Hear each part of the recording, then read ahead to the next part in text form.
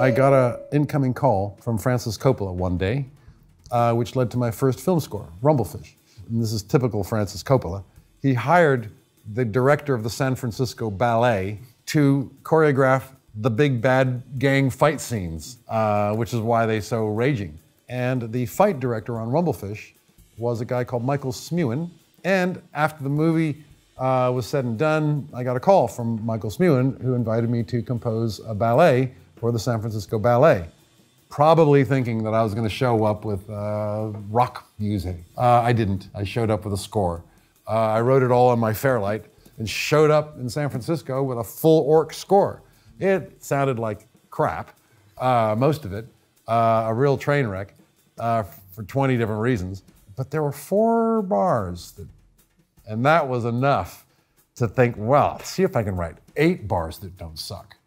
And so from there grew this relationship with the orchestra that just trying to get this thing to do the beautiful stuff that it can do. Well, rock and roll is no preparation for this because making music to come out of speakers is a piece of cake. You fiddle with it until it sounds great. Writing a score is a whole different thing.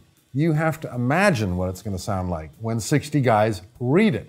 But when the guys are playing it, it's down to how much information you put on the page. Because when I was scoring films for a living, I didn't have time for that. I'd hire some guy, you know, on the recording date, the orchestra is there, I'm dealing with the producers, and I got fish to fry. I got to keep everything, no, that's sounding a little hazard. Okay, like tacit trumpets, bars 37 through 41. It needs to have everything, okay, timpani. I'll see a line you got there, play that. Okay, thank you. Let's take it from bar 24, you know. So then when I quit doing that job, and I started writing art for art's sake, commissions for real orchestras to write music, then I learned, I had the time to learn all this stuff. Well, opera is the most fun because it's the biggest. And I've learned that I actually can climb the big mountain. It turns out an old dog can learn new tricks.